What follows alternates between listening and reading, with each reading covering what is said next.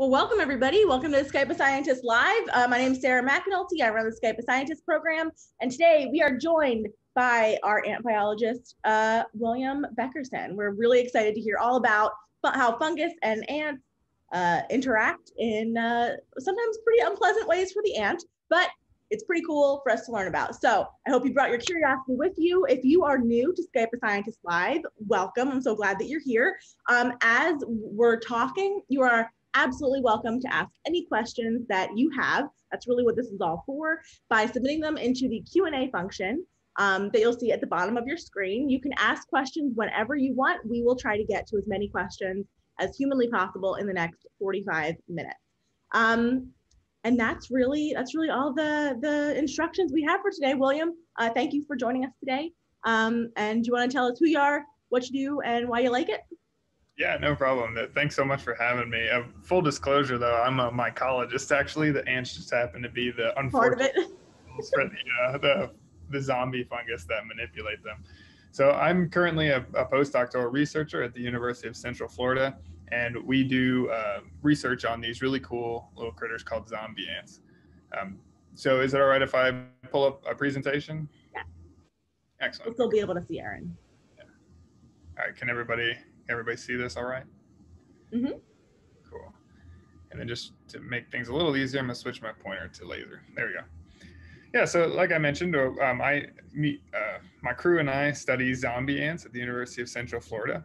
But before I get talking about those, I want to briefly talk about what we mean when we say zombie, because there's lots of different concepts of what a zombie is, especially depending on what kind of films you may have seen. So there's the traditional concept of the dead come back to life in your classical, Halloween movies, and in comedies like Zombieland, and the more commonly watched TV series, The Walking Dead, that's been going for many seasons. However, these types of zombies are not very biologically interesting. They are firmly planted in the realm of fantasy and fiction, right? But there is a subcategory of zombie movies, ones in which there are pathogens or parasites that cause these zombie outbreaks, and these are a little bit more biologically relevant. The premise basically goes a virus or a bacteria or a fungi starts infecting lots of people really quickly, and it changes their behavior in some sort of way. So when we talk about zombie ants, what we're really talking about is this kind of concept where a pathogen or a parasite can manipulate the behavior of their hosts. Now, to understand how these pathogens do this, we have to talk about symbiosis. So for all of you Spider-Man fans out there, Venom is a great example of a symbiote, right? It's one species that interacts with another species, right? So there are three basic flavors of symbiosis. There's mutualism, right, which is down here. So this is a type of symbiosis where both individuals or both species benefit. So pollinators are a great example. The insects pollinate the flowers and allow them to reproduce. And in turn, the insects get nectar and things to make honey and to eat. So in this case, both species benefit. And the next type is commensalism. So in this type of relationship, one species benefits and neither really benefits nor is really harmed either. So tree frogs are a great example. So the frog stays up in the tree, it can blend in, it gets some protection. And in turn, the tree doesn't really get any benefit, nor does it really get any kind of negative effect. So the tree is just kind of there.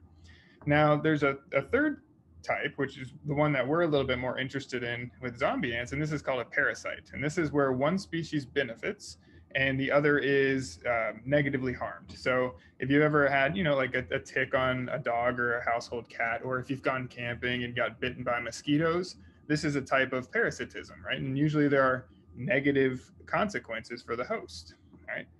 So as I mentioned earlier, I am a mycologist, which is a fancy science way of saying that I study fungus. So we study these bad guy fungi, or these fungal parasites that actually infect and modify the behaviors of ants.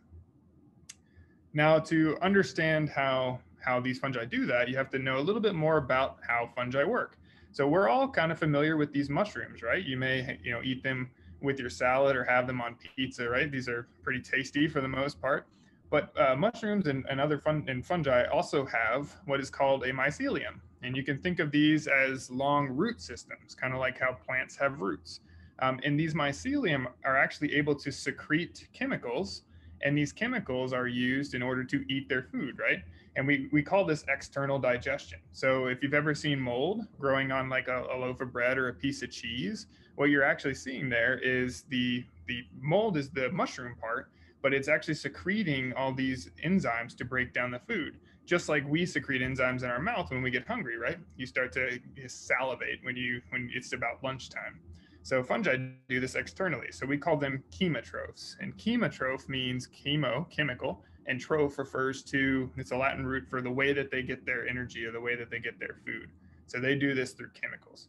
Now, some species of fungi are able to secrete chemicals that manipulate a host, right? So they use this to infect certain species.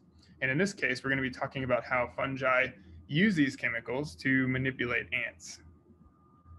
So on the right here, this is an Ophiocordyceps fungi. So this is the actual mushroom part of the fungus, and it basically grows out of an ant. And if we were to cut open this mushroom, you can see all these little tiny spores in here, these little hair-like spore structures, and these are what actually spread to new ants and infect them. So the life cycle begins when a spore lands on a new ant host, and the fungus is actually able to grow inside the ant. And then it starts to secrete these chemicals that manipulate the ant's behavior. So it zombifies these ants. So these types of behavioral changes can be going from very social creatures, just like you and me. Ants are very social. They like to communicate with one another, to very asocial, meaning they don't talk to each other very much. It can make them really hyperactive. It can mess with their sleep cycle, so they just stay awake all the time, right? It's starting to sound kind of zombie-ish, right? But most important, they make these ants climb. So this is called summiting behavior. So they climb up into trees or up into plants, and once they're in the high spaces, this is what's useful for the fungus to reproduce and spread new spores that can fall on ants below. So at this point, the fungus actually causes the ant to bite down onto whatever kind of plant it's on, and it starts to erupt or grow a new mushroom out of the back of the fungus's head, thus completing the life cycle and positioning itself at a perfect spot to spread more spores onto ants below. So what we're interested in studying is what are the types of chemicals that are used in order to manipulate the behavior of their host? Or to summarize, how do these fungus zombify ants? So when we look inside the ant, one thing we notice is the fungus grows very well and eats away at the muscle tissue inside ants, but it kind of avoids the neurological tissue. It doesn't eat the brain, right? So instead, it kind of grows around it. And we think that the reason it does this is to secrete chemicals into the neurological systems of the ant in order to manipulate their behavior. So on the left here, I have a video for you that kind of shows normal ant behavior. This is what an ant looks like when it's just walking normally. So one thing you'll notice is when it's walking, it's doing what's called antenation. It's kind of got these antennae out in front, and what it's actually doing is sniffing or smelling for chemical trails and communicating with other ants. Now, when they're infected by Ophiocordyceps, these ants no longer do that antenation, right? They kind of look more like antlers, like a deer would have, and instead they just kind of really hyperactively run across these arenas until they bump into a wall and they kind of stumble and they just turn and start running again. So they're very how you would describe a zombie in a zombie movie. And finally, when the ant has climbed, the fungus induces what's called the death grip, this biting behavior. And you can see that the ant is not particularly happy about this. It doesn't want to be latched onto that one place, but somehow the fungus is causing the ant to do this. So what we do at the University of Central Florida is we actually go out and we live in a very humid, warm environment, very tropical-like environment. So there's lots of zombie ants all over the place. So we go out and we find them and we bring them back to the lab and we look at how these fungi actually work. And we do this in part using an app called iNaturalist. So iNaturalist is a really cool app you can download for your phone, and it's kind of like Pokemon Go, but for real life. So you can go out into your backyard, you can take a picture of a cool bug or a cool lizard or an animal that you find, and the app will actually tell you what it thinks it is. And you can save these in kind of like a Pokédex or an inventory of cool little things that you found before. And what's more is if you choose the option, it will add a GPS location to show where you found it. So scientists who are interested in studying these organisms can know where to look for them. Or if you are interested in finding a particular organism, like a zombie ant, you can actually look where people have found them before and go to those kind of parks or those natural reserves and find them for yourself. iNaturalist also has these really cool leaderboards, so it's kind of like a game. So here's a map of Florida for the zombie ants that we work with. And you can see that there's a leaderboard for who has found the most of these types of zombie ants in certain areas. So if you're interested in using the app, I highly recommend downloading it. You can also follow us on Twitter at Zombie Antics. We also have a website, the Zombie Fungus Foray, where you can learn more about our project and learn more about the zombie ant life cycle and where to find them. And if you're interested in talking more in depth about these topics, you can always send me an email. And I very frequently meet with K through 12 classrooms and show them some more cool research that we're doing in the lab. And at least pre-COVID, we actually used to go take people out and look for zombie ants as a group. These what we call zombie hunts. All right, so these are really fun activities that you can do if you're kind of bored and on your own. But I hope you guys are at least somewhat excited about these zombie ants now, and I'm very grateful for having me and love to answer any questions that you guys have.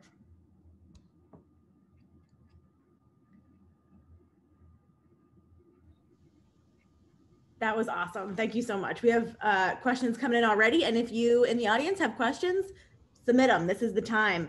All right. So grade 6 classroom in Jamestown, Rhode Island. Question from Kaylin. How long does it take for the spore to germinate and grow into a new organism on or in the ant? Excellent question. So I thought I might have had a bonus slide for that, but I guess I left it out. But on average, when the ant is first infected, there's not a whole lot going on. So once it germinates and it's inside, it's kind of getting established, and you start to see behavioral changes around the 2-week mark. So like 12 to 14 days. And at that point, there's a really big, what we in science call a die-off, or basically most of the ants become manipulated and the fungus starts to grow, right? So around 2 weeks to 3 weeks is the completion from spore all the way to new mushroom. Cool. Charlene would like to know, does this affect dead ants too, or does the ant have to be alive for the fungus to grow? Great question. So in this particular species, they need live ants. And the reason they need live ants is because they need the ant to climb up the tree so that they can be at a good position to drop spores, right? If you infect an ant on the ground, you might be able to spread a little bit, but nowhere near as far as if you can get the wind to kind of carry your spores away. Now, I've only talked about one species of zombie ant. There's all kinds of different cordyceps fungi out there that do weird things.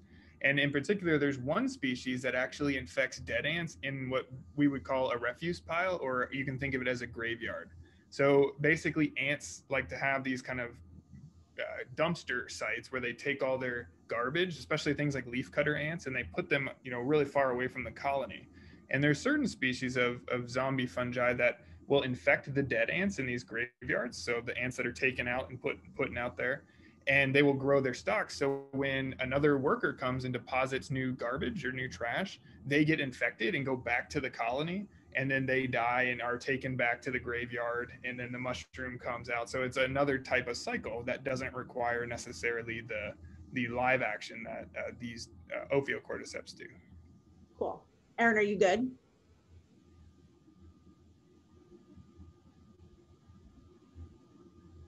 Your audio keeps cutting it out. Okay. Okay, it's cool. Well, do your best. Okay, thanks. Okay, Charlene would like to know what other organisms can get hijacked by parasites. Okay, so that did unlock one of my bonus slides. Is that okay if I? Oh yeah, go for it. Okay. And there should be some kind of animation for unlocking bonus slides. Okay, so I did prepare one slide here of some other examples of zombie critters, right? So this one right here is actually a snail that's zombified by a worm. So the worm actually causes it to do this summiting behavior where it climbs up onto a plant and kind of displays itself to birds. and the worm actually lives in the eye stalk, and it like jumps up and down. So it like makes this like almost like one of those folks that bring in airplanes with those like neon lights. It basically causes the snail to go up onto the plant and say, "Hey birds, I'm here, come eat me." And then the parasite here, the worm, actually grows inside the bird, and the bird poops it out where it infects new snails. So this is kind of a two-host system where it completes its cycles. But there's also examples of zombie crabs. There's zombie grasshoppers that are infected by another type of worm, and this actually causes the hopper to jump into water, even though grasshoppers can't swim and they drown. But the worm likes to reproduce in water, so it's against its own best interest. You can even talk about types of protists that can infect mice and make them less afraid of cats. So they go against their own instincts. So there's plenty of examples of behavioral altering pathogens and parasites out there. Very cool. So let's see, what happens if a bigger animal was to eat one of the ants that's infected by the fungus?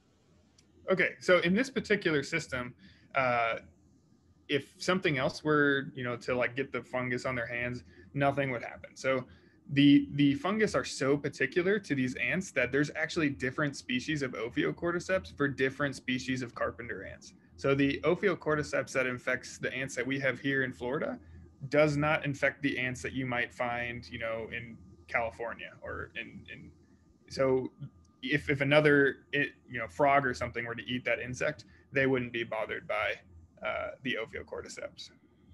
Good. Natalie wants to know, do zombie ants still eat? Good question.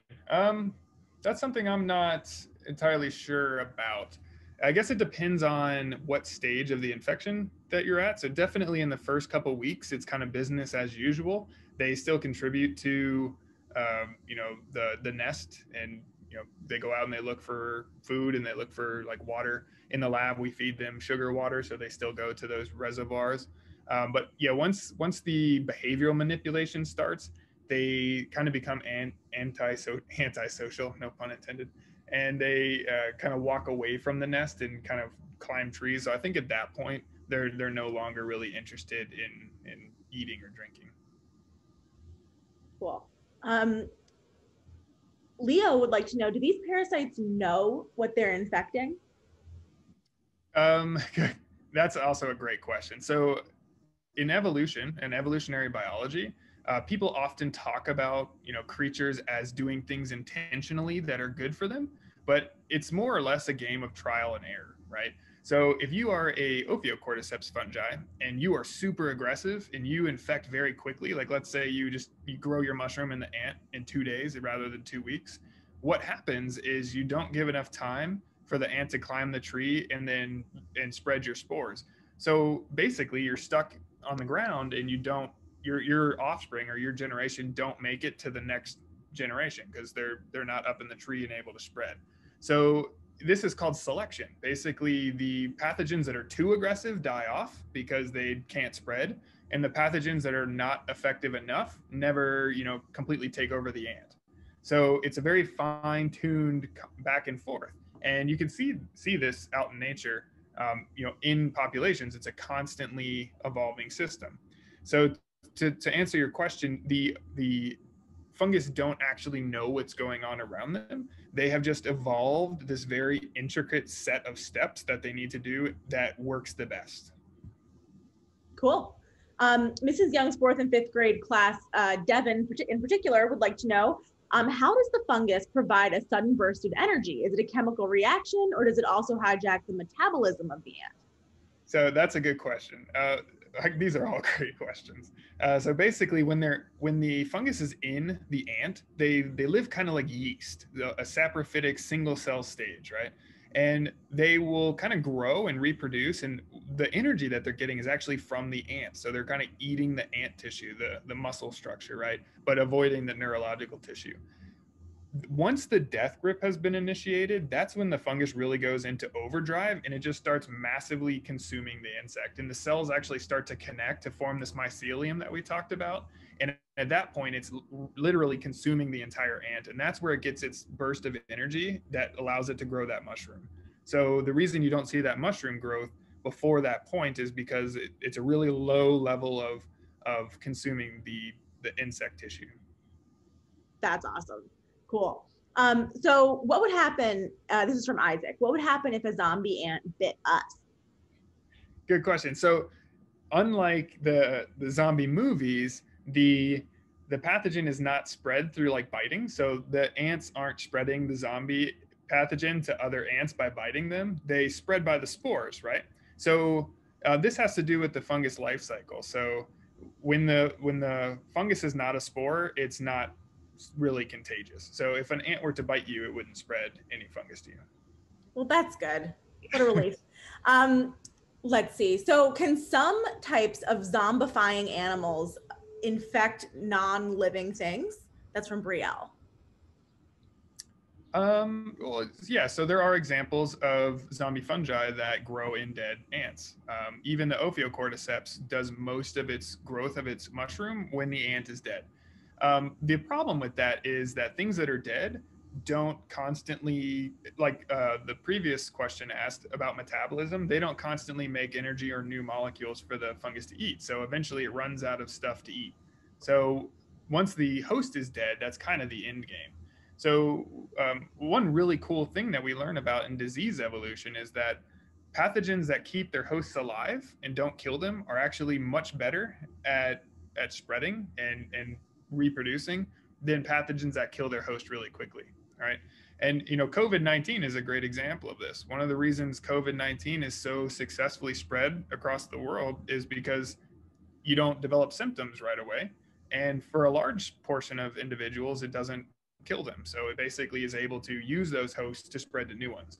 Whereas organisms that kill their host very quickly don't have the opportunity to reproduce or spread to new living hosts. Awesome. From Mrs. Kayali in Hatch House Montessori, where can we find these ants? So if you go to the iNaturalist page, you can actually look up a map. And I do have a slide for this one as well. Great. I wish I was a little bit more proficient in Zoom and could do this a little quicker, but okay. There we go. So this particular map shows, as of yesterday, where all the different Ophiocordyceps species are. Now, there's lots of other zombie, fungus, but Ophiocordyceps in particular can be found in these areas. Now, if we were to show a map of where the hosts are, or the Camponotus, the carpenter ants are, it's basically the entire globe, right? So these are definitely not all of the zombie ants out there. We haven't even discovered most of these. 10 years ago, this map was empty. We didn't know a lot of these species existed. So these are pretty new. But I will say that fungi in general like warm, moist climates, right? So while the ant might be able to survive in colder, drier climates like a desert, the fungus cannot. It needs moisture. So where you usually find them is in tropical areas or like on the coastal regions of continents. So definitely if you're interested in seeing if there's any near you, you can go to our website and that'll give you a link to this map and you can kind of zoom in where you live and see if anybody has found any zombie ants around. Cool. Charlene would like to know, this is from Jeremiah, grade 6. Do these spores spread in the air and how do they travel? By wind, and how far can they travel to land on an ant? Yeah, so they do spread on the air. As a matter of fact, the mushroom actually kind of shoots the spores out like a little harpoon. So like it contracts and squeezes these spores out and they can float on the wind. Now, how far they go is entirely based on, conditions like how much wind is there? What's the moisture like? Is there a lot of foliage that it's going to bump into? So the spore doesn't necessarily need to land on an ant. Spores are very hardy, just like plant seeds. So they can kind of land on the ground, and if an ant steps on it later, it can infect the ant. So in terms of how they get around, it's mostly wind-based. And in terms of how far they can go, it depends. But we're again talking about something that's really small. So you're probably talking less than a mile in terms of spread. Cool. Reza would like to know, will the spread of this fungus eventually eliminate all ants, or is there some kind of balancing mechanism? Excellent question. So this kind of goes back to what is a good or bad pathogen, right?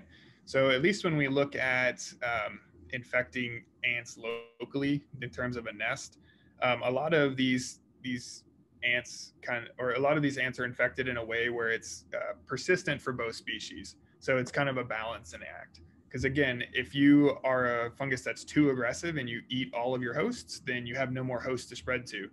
If you are a fungus that doesn't do very well at manipulating the host, then the ants actually can get better. They're no longer sick. They'll fight off the infections. So it's a constant balancing act.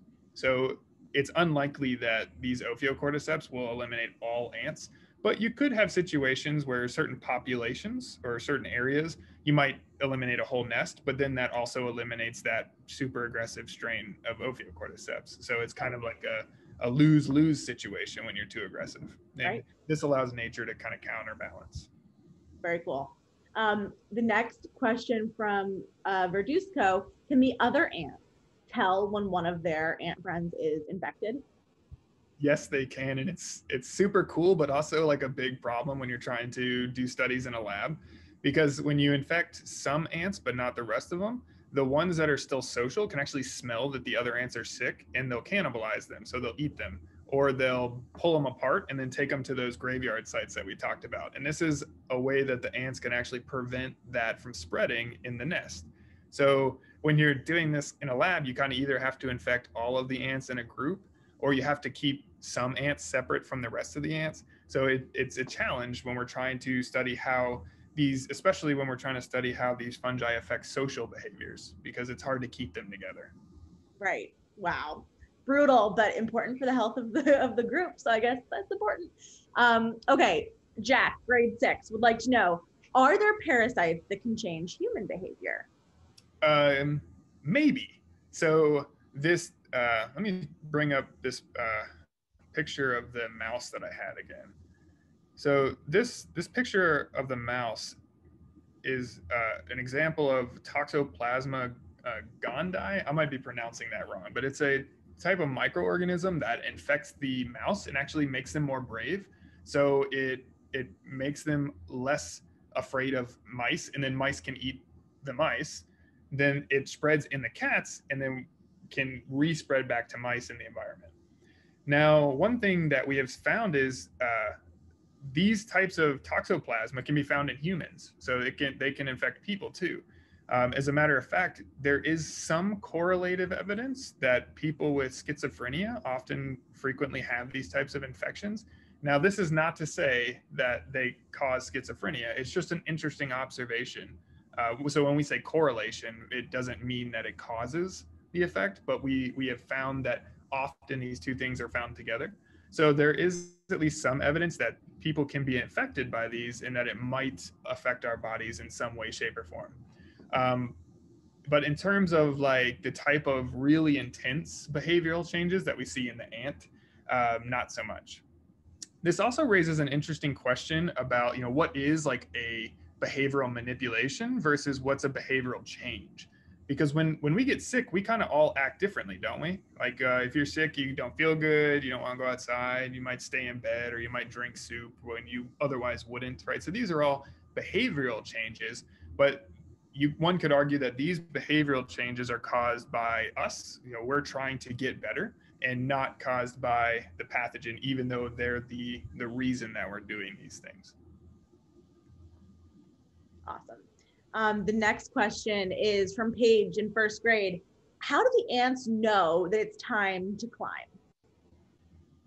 So we think, so first of all, there's a disease progression, right? So the fungus will start to manipulate ant behavior, around 2 weeks. But we think there are definitely solar cues at play. So we think that light plays a role in their climbing, and then also when the fungus actually erupts from the head. So I have one more slide to show you. So if you look at this picture right here, what this is basically showing you is the time of day And in each one of these red arrows is when the death grip for the ant occurred. And then these are kind of like error bars in the study. So like, within this kind of range. So what we see is this line right here is solar noon. And if you look at this graph, you might notice that a lot of the biting behavior happens around noon or slightly after. And this is when the sun is approximately highest in the sky, right? There's a lot of solar light. Whereas like in the morning and twilight, you don't really see any ant biting. So we definitely think there are solar cues that are leading to some of these behavioral manipulations and when the time is right. Also, things like humidity matter. I'm sure the host fitness matters. If they die too soon, then you don't really get to that point. But we've also seen some very interesting circadian rhythm stuff with the ants in terms of when they're going out. And usually these ants are nocturnal. So we see when they're infected by zombie ants, they kind of go out, during the day, and otherwise probably wouldn't. So we think solar cues play a big role in that. But this is something that we're researching at UCF, and it's a relatively new idea. Awesome. Let's see. Are there any funguses that control humans? No real ones. There's definitely lots of fungal pathogens of humans. Like if you've ever had athlete's foot, or if you're unfortunate enough to have oral thrush, these are examples of like yeast that grow on people, but they don't manipulate our behavior.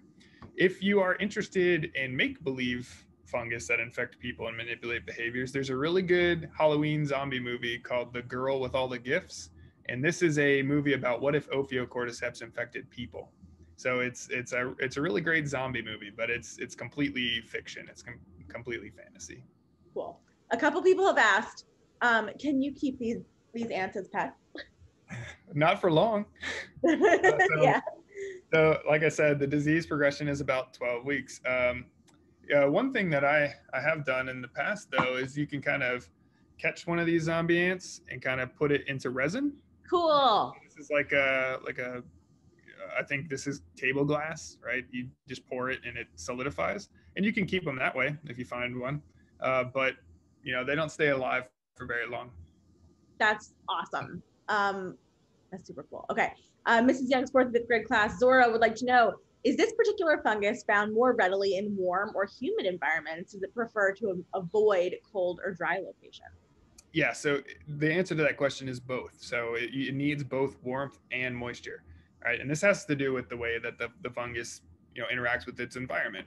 So animals and people kind of take water with them. We drink and then it stays in our body and we're like 70% water or something like that, right? But these fungi need to get water from absorption, right? So they need to live on things that are moist, or there needs to be lots of water in the air. Otherwise, they dry out super quick. Right. Let's see. Ella would like to know, do the zombie ants still die if they don't eventually bite something? Like, can they resist the urge to bite and survive? Yes. So that's another interesting thing that happens in the lab. Because there's a really particular amount of sunlight and moisture and warmth and environmental things that we don't fully understand yet, it's actually difficult to get them to grow the mushroom in the lab.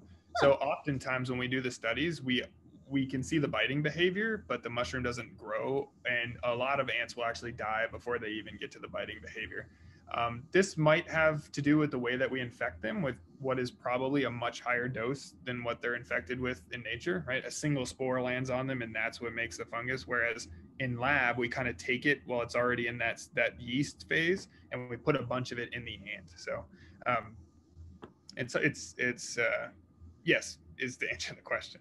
A lot of ants actually die before they make it to this perfect Goldilocks zone where the fungus is ready. That's awesome. Rayanne would like to know, oops, I just scrolled on me. Will the ant eventually die of starvation or dehydration, or will the fungus completely take over the ant and then use the ant carcass as a nutrient source? Yes, both. If in the cases where the fungus doesn't grow, that's probably a case where the ant just basically died from exhaustion or from, dehydration, not eating, these types of things. In the case where the mushroom does grow, the fungus gets enough nutrients and energy to make that happen, which is, a really phenomenal feat, right? You're something that's microscopic, and then you kind of all bend together to make this macroscopic mushroom. And in order to get the energy to do that, it eats the ant from the inside out. So basically all that's left is the carapace, or the chitin shell of the insect. Great. Rachel would like to know, do the spores benefit their environment? Well, I guess it depends on the way you look at it. So when we talk about these types of parasites or pathogens, you can actually think of them as a biocontrol check on carpenter ants. So at least here in Florida, Camponotus floridanus, which is the Florida carpenter ant, is a pest for household owners because it likes to live in the wood, or likes to burrow into the wood, even though it doesn't eat it. It lives there, so it's kind of destroying the houses.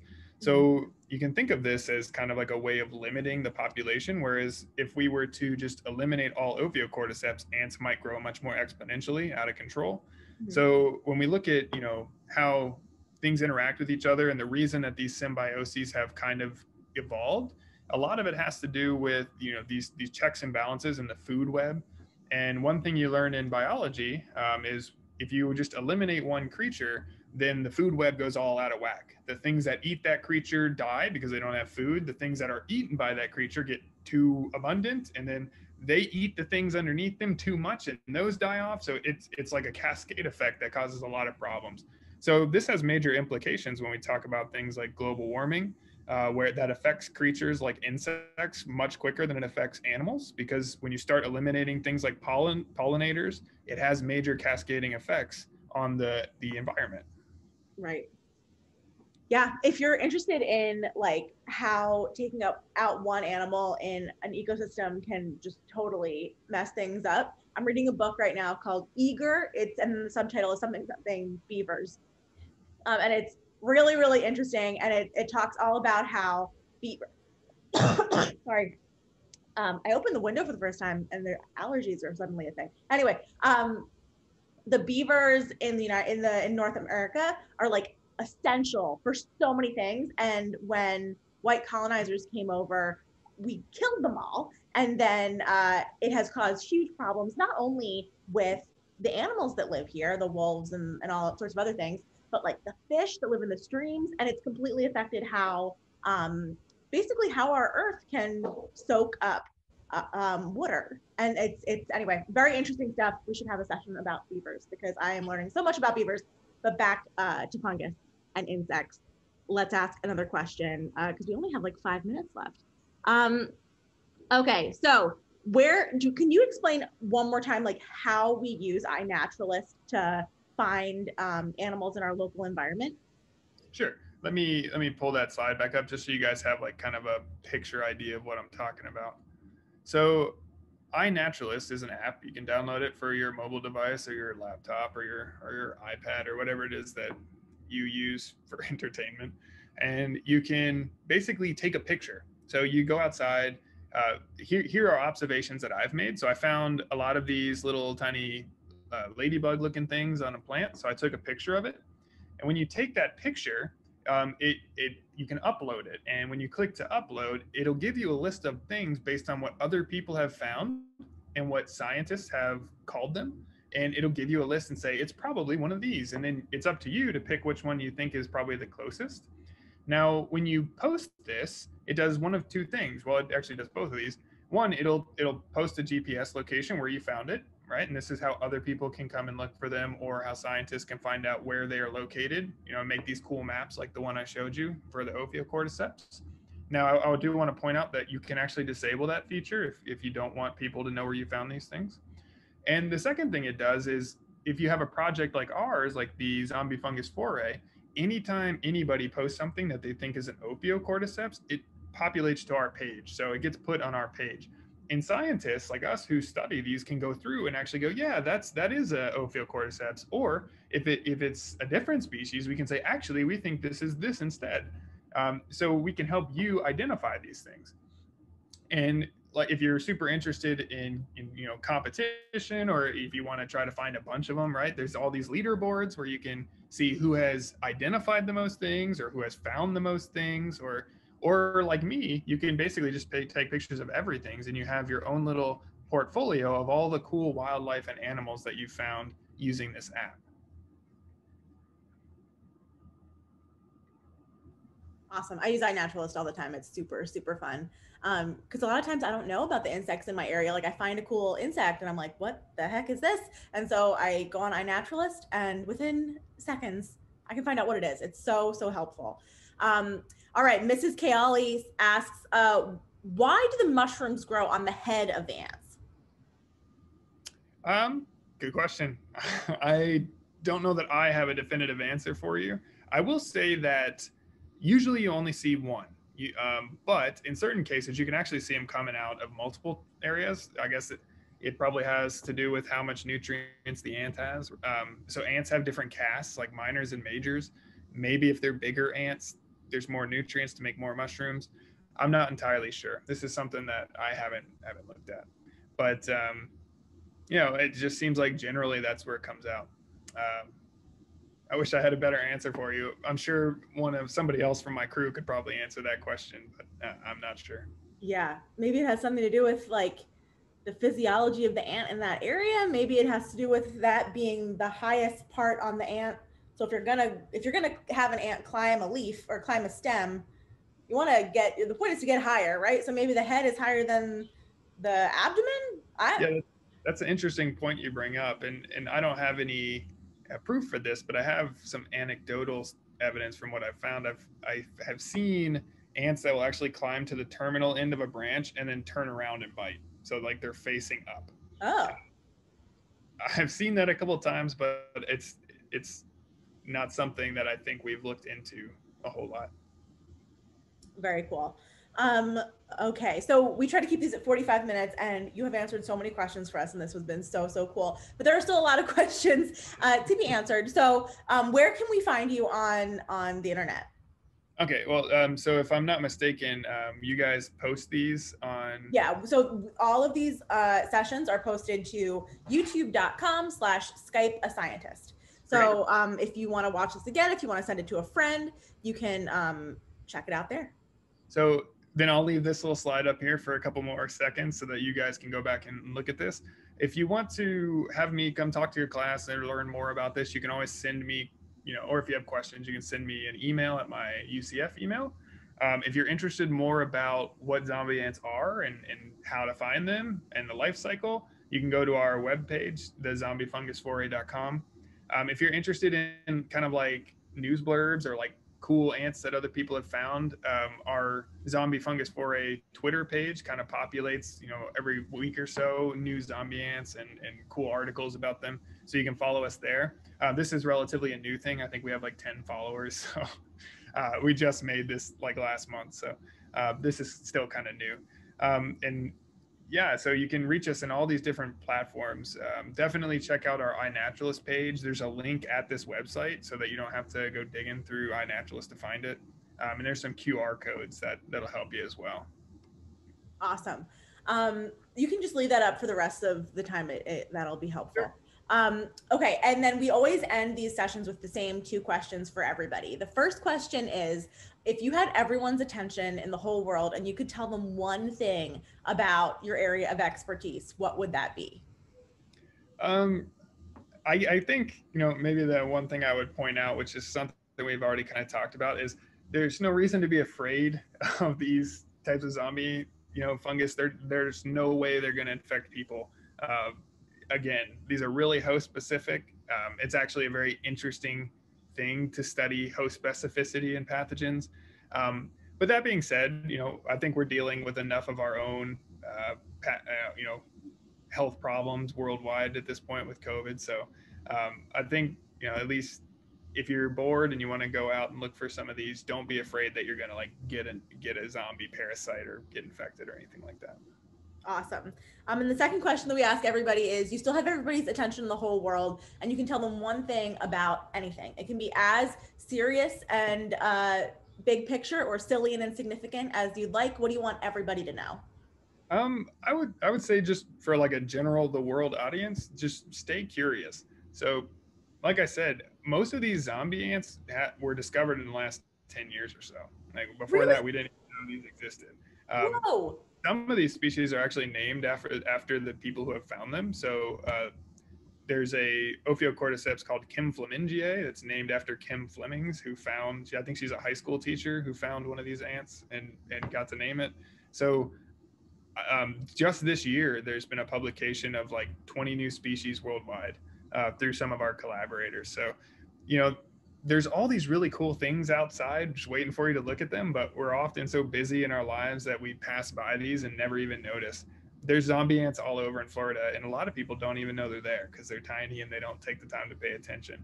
So if you're feeling cooped up because of COVID-19 and you want to go do something outside that's fun and, you know, social distancing safe, take your iNaturalist app, go outside and look in your flower bed, look for little insects, look for, you know, new flowers, and be curious, find out, you know, a little bit more about the things that live around you.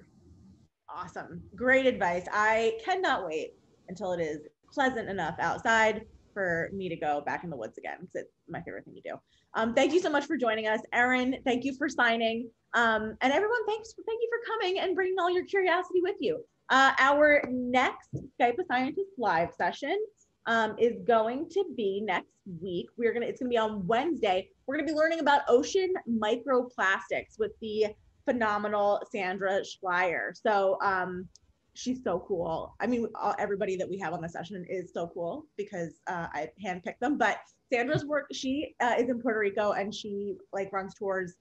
If you've ever heard of Bio Bay, that's this bay in Puerto Rico that has a bunch of bioluminescent organisms. And so when you're swimming through it, like at night, things are glowing all around you. And so we'll talk a little bit about that in addition to the plastics that we'll be talking about. So that's super exciting. That's next week, Wednesday, 1 p.m. We hope to see you all there. And you can always find out what's going on at Skype a Scientist by either following us on Twitter at Skype Scientist or Instagram Skype a Scientist.